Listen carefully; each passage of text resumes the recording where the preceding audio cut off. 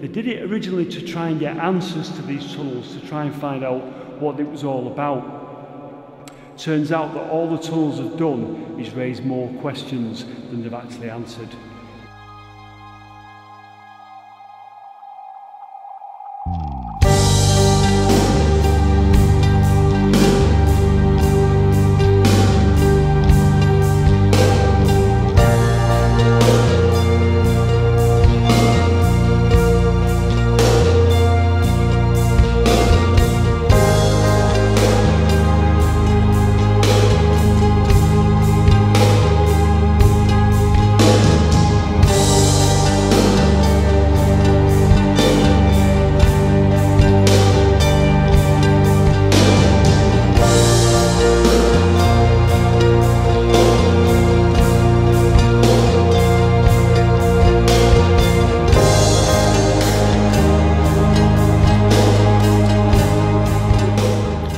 Hello, welcome back to another video. So today, me and Connor, Curbex UK, we're here in Liverpool, and behind us is the remains of Joseph Williamson's house. Now, Joseph Williamson dug an extensive set of tunnels underneath the streets of Liverpool, and we've been invited down today to have a guided tour around these tunnels. Now, allow me to explain. Joseph Williamson was a very wealthy man. He lived between 1769 and 1840. He amassed a fortune as a tobacco merchant. Now, he was a bit of an eccentric character because he was described between being rough and uncouth and very kind and considerate. But he was certainly a philanthropist. He had an interest in the plight of the working class and the poor. Now, around the early 1800s, there were lots of men returning back home to Liverpool that were coming home from the Napoleonic Wars, and they were out of work, poor and destitute. What he did was he exploited an area of Liverpool that was at the time quite rural. If you look at this map of Liverpool, you'll see this area here, the pink area, was on higher ground. Now, where the lower ground met the higher ground, there were quarries, sandstone quarries. And he bought land around those quarries, and what he did was he employed men to vault over the areas of the quarry and also tunnel into the hillside. He was nicknamed the Mole of Edge Hill. And as far as we know, these tunnels and this vaulting of the quarries, bricking over, creating arches, was for no other reason other than to give these men work. And also it was kind of skill sharing, because there was other men there that were brickies and craftsmen, and they shared the skills basically.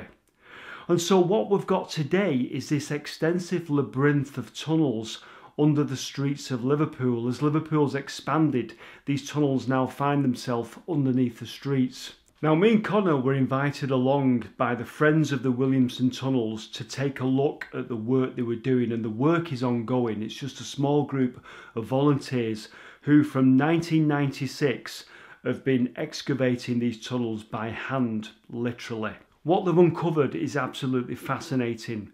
So the tunnels are quite extensive. We're going to go initially to the Paddington site, and our guide, Mike, is going to take us into the tunnels and show us what it's like in there. Difficult place to film in. Obviously I'm a bit of an amateur, so I've not got a whole film crew and loads of lights, so some of the shots are a little bit dark. Bear with it, because I do get my light out eventually and light the scenes. Let's go to the Paddington site and see what Mike has to tell us. So we've just come round the corner now from Joseph Williamson's house. This site is called the Paddington site, and it's well hidden. You wouldn't think it was here. Mike is going to tell us a little bit about the place that we're going to enter now. So what is this, Mike? What's this bit we're going to see now? Right, the Paddington site used to be a quarry. When Joseph Williamson developed this land, he vaulted over the quarry to various levels to get this basically up to ground level so he could develop properties above. But this forms part of the network of the Williamson tunnels underneath this whole area. So this was kind of rural? Yeah, this was like countryside basically in Williamson's day. He built his house over on Mason Street, which we've just seen. We've just seen. And he basically just developed this, you know, as the city expanded. Right, fantastic. So what we're about to walk into, you'd walk past and you wouldn't think anything of it, but come and look at this.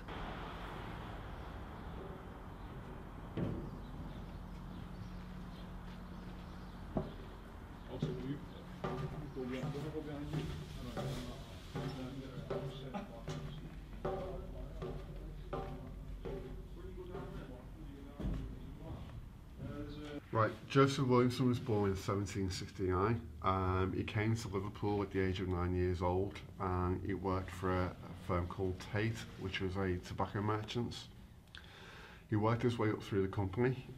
He ended up marrying the boss's daughter, and he eventually inherited the business of his father-in-law, and that's where he got his huge, vast wealth.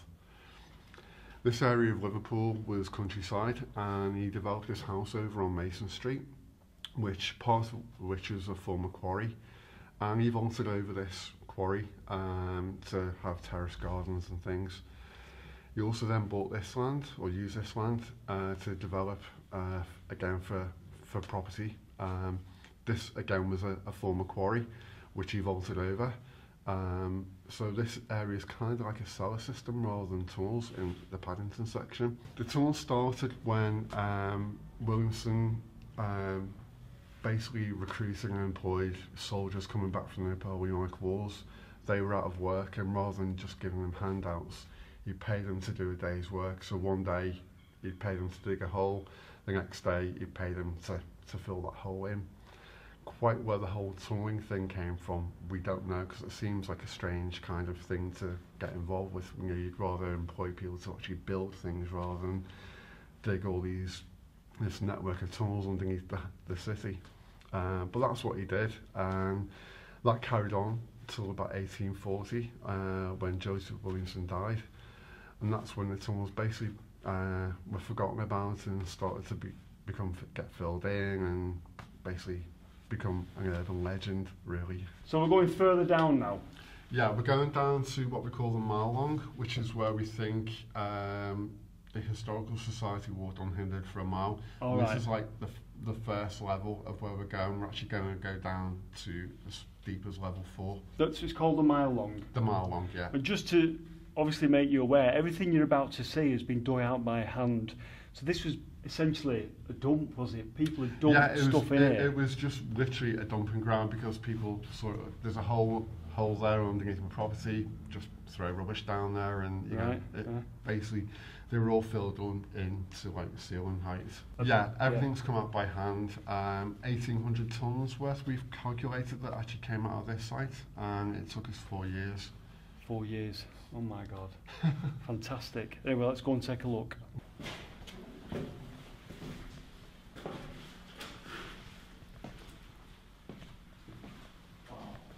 You found all these in the... Yeah, these were all found here. They can really find the ground. Look at that. Take it, was that like to shift stuff up? That would have been originally a coal hole for the property above, so... Oh, was it?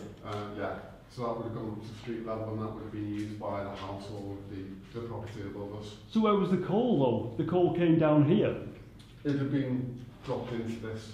So we're in somebody's former coal bunker as well? Yeah, this would have been used as part of the cellar of the property above. So they actually made use of the tunnels later? Yeah, because the properties were a mixture of residential and commercial. There was a baker's, there was a bottling plant, there was a chemist.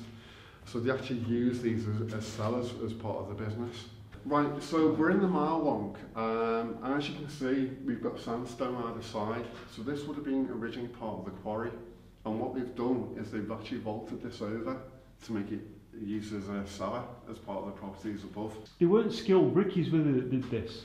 Originally they weren't.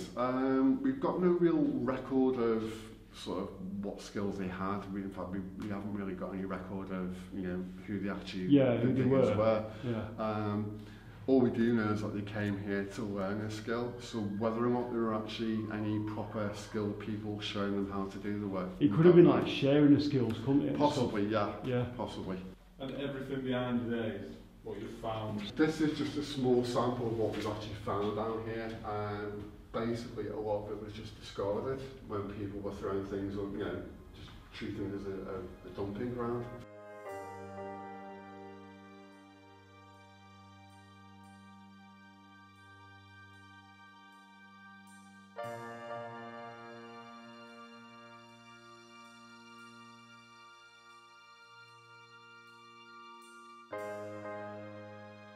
So these marks that we're looking at were made by the guys that were down here. Yeah.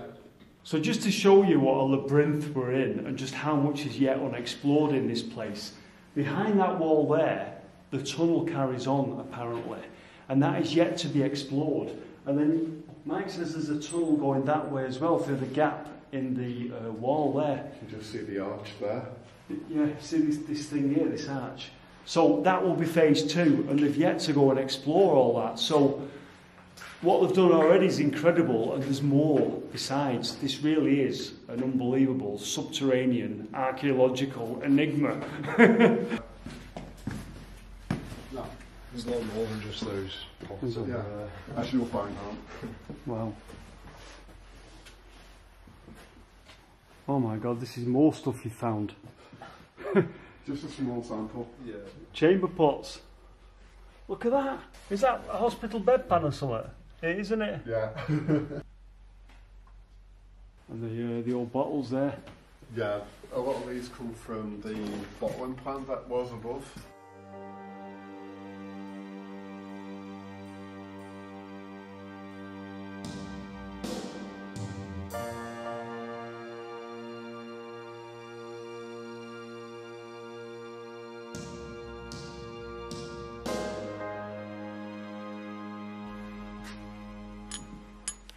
So you can see, they're also known as ollie bottles. Oh, they've got a So little they've got thing, the- you push the marble in the top, did you? Yeah, so that would create a seal. It's like an early form of stopper. Yeah, yeah.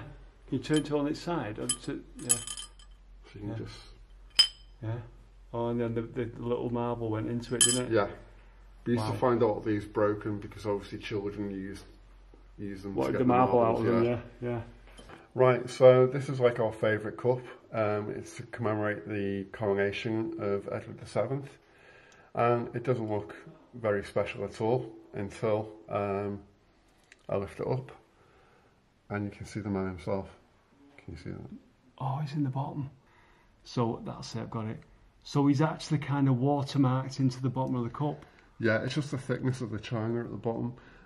Because if you look in the cup normally, you can't see it, but it's only when you shine the light. Wow. Incredible. There's a grate on the floor here, and I can't even see how far it goes down.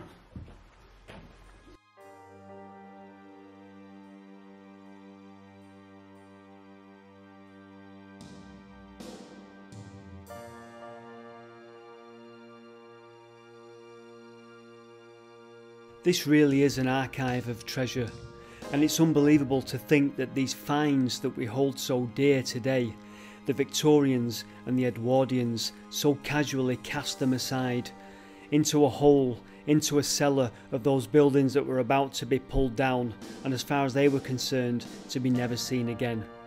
Mike has a theory as to why so much of these treasures are in one piece and have been preserved so well. You were saying, so I was thinking it was like domestic ash and that, but you think it's... We think a lot of it came from the production of town gas. Town gas, we know about that, don't we, Yeah. off my videos, yeah. So we think it was a byproduct of that, and basically they got permission to dump a lot of that down here, which actually helped preserve a lot of the finds that we've actually we found, because it's quite soft. So it preserved, like, you can see like a lot of the pottery and the glass that we found. So the softness of the ash buffeted the pots, like you say. Basically, yeah. Wow, wow. It's just unbelievable, isn't it, that this place was so unvalued in the late sort of 19th century that they just put ash down here, basically, on all the pots, and the unbelievable finds that they've got down here was just buried forever. It's just down to these people that it's all been uncovered. Mike, what is this you're showing us now? Right, so back in, I think it was 1998, when we actually found our way back into the tunnels, we actually broke through in this little hole here, but there was only a crawl space. The tunnels were filled in that much that we can only crawl on your belly basically around here. This is how the tunnels used to look like when we first found them, before we actually cleared them out. So the view that you've got this photo is the view that you've got of this tunnel. So that filled up there is now that you've dug out. That's right. Wow. These are some pictures that Mike sent me taken a few years ago, and this is what they had to contend with, and this is that ash that he's talking about that contained all those antique finds that are now on display. But this is basically what they were faced with. Some of these tunnels, these chambers you'll see in part 2, some are in this part 1, but this is what they dug out by hand by buckets and shovels. So Mike is also showing me these hooks that you can see on the wall here, and it just illustrates, apparently there was a bakery above here, and we think the hooks are in the ceiling just to hang things on, just storage of meat. Storage of meat maybe for the pies and things like that. But it just shows how the tunnels were used later by anyone that was just above them. They just found a use for them, whether it would be a coal dump or somewhere to hang meat. But amazing to think what's been on that hook. So above me is a piece of brilliant brickwork called a bishop's mitre, and apparently it was a common theme down here. This sort of arrangement pointed to where there was going to be a tunnel. Now if you look ahead, the mitre is pointing there towards bedrock. So what we think is, even though there's no tunnel there, possibly an intended tunnel there.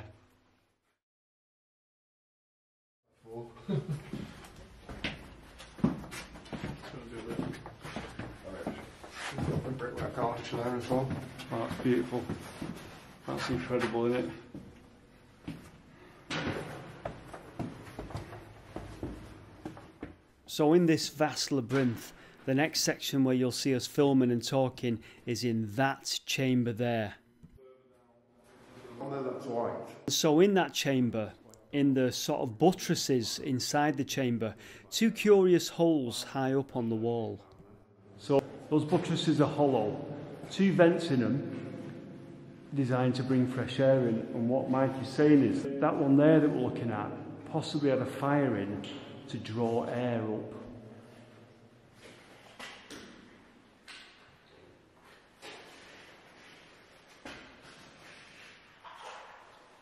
So in Manchester we've looked at the rock, the sandstone around Castlefield, and we've seen the outcrops of rock, and it looks like it's extended right across to Liverpool because we're on sandstone again. So that ancient desert from all those millions of years ago obviously spread across the whole area of the northwest of Britain. I mean, I'm just blown away by that, the fact that we've got the same rock here in Liverpool as we've got over in Manchester, and both cities are built on that ancient desert.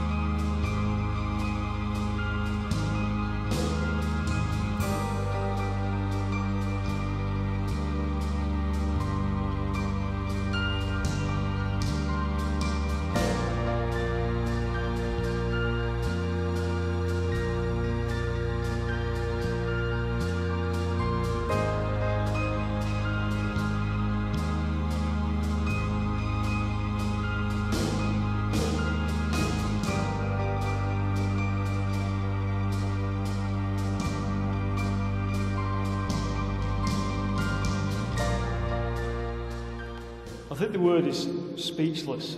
I'm stood in the equivalent of like a cathedral. It's just incredible. Okay, so this is the lowest level. This is level 4 of the Williamson tunnels. We're about 60 feet underground from street level. And this chamber that we're in, this vast chamber, is about 40 feet from the bedrock where I'm standing up to the vaulted ceilings above. Can you imagine the volume of spoil and earth and waste and rubbish that was in here? That again, like I keep saying, has been dug out by hand, by buckets, by the volunteers here, all volunteers, and they've done it. They did it originally to try and get answers to these tunnels, to try and find out what it was all about. Turns out that all the tunnels have done is raise more questions than they've actually answered. Personally, I can't video or photograph this place enough because I'm terrified of missing anything. This is an absolute gem, and if you ever get yourself near Liverpool, you need to come and visit this place because it is unbelievable. I'm blown away, you can tell that. This is an undiscovered gem, and I keep saying if you come to Liverpool, you need to come down here and take a look at this place. So Mike, how do we find you? How can anyone come down and visit? What do we do? Anyone can come and visit. You go to our website, williamsontunnels.com. There's a booking page on there, so you can actually book a visit, normally on a Wednesday or a Sunday, but anyone can come.